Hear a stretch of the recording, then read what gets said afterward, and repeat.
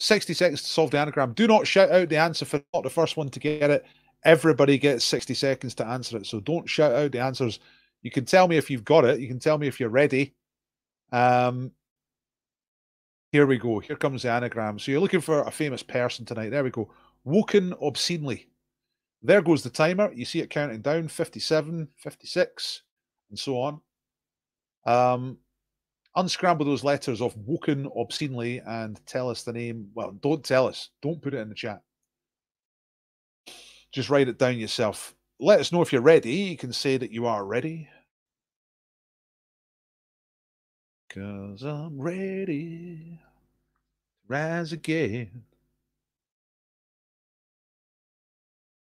So it'd be good to know from OCATS what which version you were thinking of. Was it the Pointer Sisters, Crisscross, or Van Halen? I bet it was Van Halen.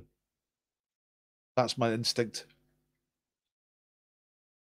It's a great answer because it's a short one to type. Came up with it really quickly.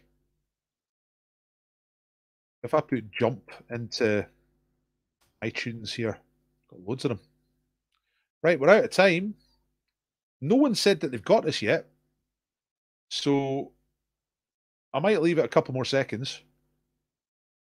Just till somebody says they've got it. I'll give you all a few more seconds to get this right. Unscramble those letters. I'm going to save this. It was Van Halen. Nice. Who's going to be the first to tell me? There, Rebecca's told me that we got it, so I can reveal the answer now. It's for 3 points if you got this right. It's Beyonce Knowles. And I know it takes a few seconds for the comments to come through, so I imagine that quite a few of you have actually got it. But Rebecca was the first one to drop the flag and let us show the answer. So well done, Rebecca. Well, presuming you got the right answer. Beyonce Knowles. Cannot do anagram. Brain does not function this way. Everyone's different.